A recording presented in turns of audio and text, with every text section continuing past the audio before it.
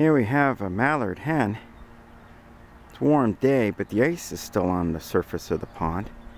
So it's trying to make its way through. It landed and created a little pocket. And now it's not quite sure what to do. It may try to plow through it, or it may actually jump up and join its pair, which is just over here. Here it is, breaking through the ice. Slow going for the thing.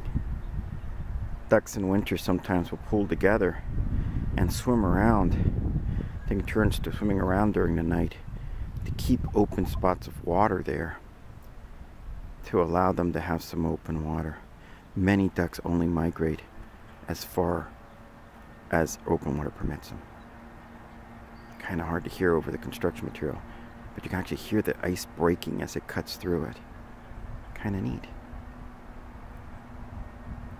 Its partner is hiding right over here.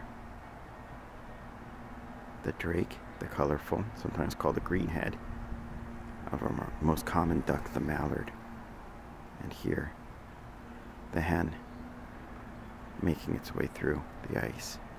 They pair up over winter, and in early spring, once these pairs are formed, the hen will become reclusive and find her own hidden spot on the ground near the edge of a pond or stream, where she will try to form her nest, which is basically just a spot in some cover where she will lay her eggs.